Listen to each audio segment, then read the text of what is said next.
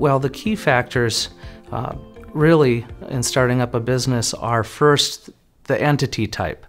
And the type of entity depends on numerous factors, including the number of owners and the type of business that we're going to be doing. But that's a critical factor. Another is having the correct agreements in place at the outset to avoid problems later. And so when we begin a new business, we make sure that the owners have agreements among themselves, that the entity selection is correct, and that everybody understands their roles going forward.